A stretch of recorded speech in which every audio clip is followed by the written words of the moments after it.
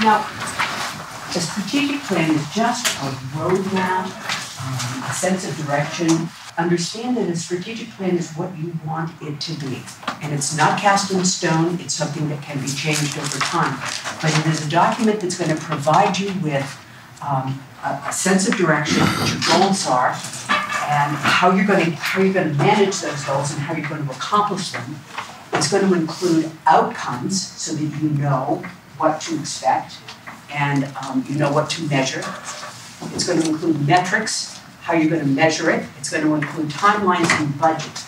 These are all very simple things, straightforward things, but without them, you can't really take your plan forward. So you need to think about these pieces. And Connie's going to talk a lot more about that. A successful strategic planning process includes having an internal as well as an external point of reference and information. Oftentimes, when Connie and I do strategic planning, we're asked to do an external survey. We might go out and talk to an organization's donors and colleagues and friends and volunteers and funders to ask a series of questions that the organization, your organization, would want to have the answers to. In that way, it can be very customized, very focused on what it is that you want and what it is you need to learn.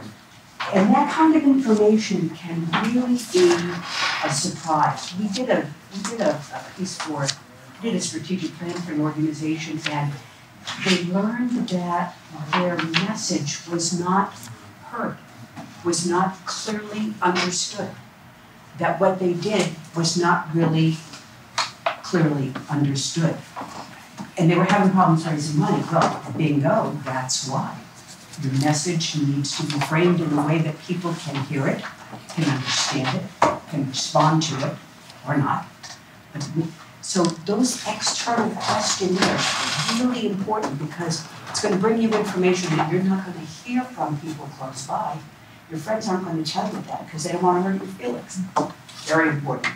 It's going to focus on priorities for your organization, and it's going to provide you with ways in which you can anticipate and respond to the things that are going to come up throughout the years, change, things you didn't plan on.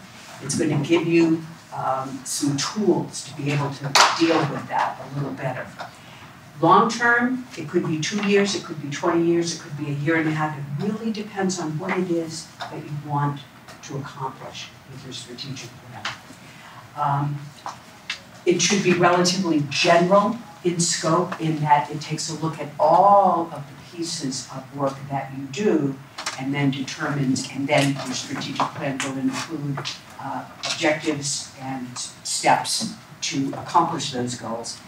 And it focuses on the long-term, broad, long-lasting issues of the organization that need attention.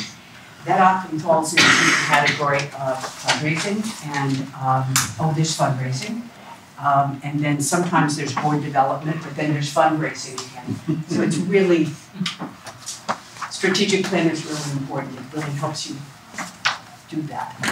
What are the reasons for doing a strategic plan? I have some thoughts. Do you? Why would you do a strategic plan? Or why have you done a strategic plan? How do we know where we're going? Yeah. Do we want to pick our own path or have it picked for us? Bingo. That's great. Yes. Yes. Have an agreed roadmap so we can all agree on what we're going to do. Really important.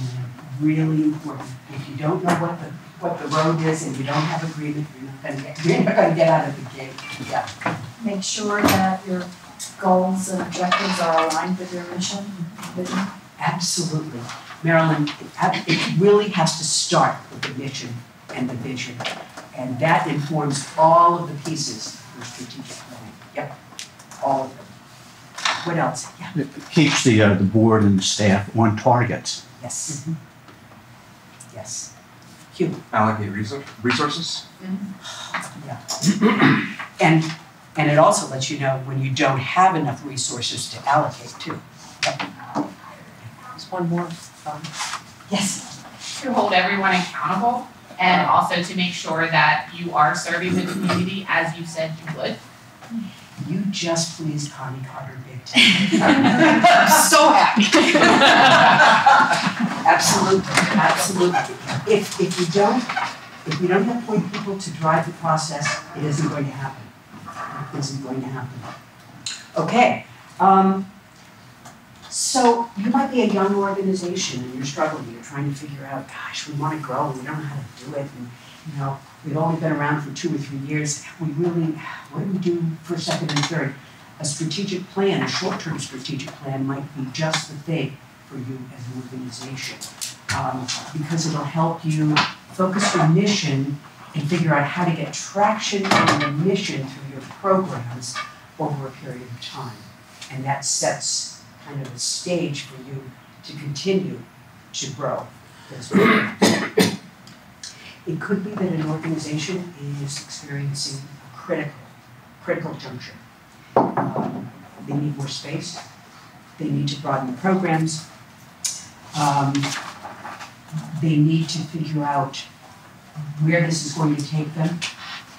So they might want to do a 3 to 4 year strategic plan to map that growth out in a way that is fundable, manageable, and doable. And it's really important to know what's involved with that because you're going to be fundraising probably if you're growing the organization or you're expanding your services. So you need to know what it's going to cost in terms of the resources, the internal resources, as well as external resources, funding, to make that program work and to make it grow. And it could be that there are environmental changes that affect how your organization provides services. For example, the pandemic. The pandemic may have completely thrown some of you into a turmoil. Now we got to figure out what our next steps are. So there's all kinds of reasons for having a strategic plan. It could be that an organization had great momentum and they have exhausted their current plan and they need a new one. They need to figure out where they're going to go from there.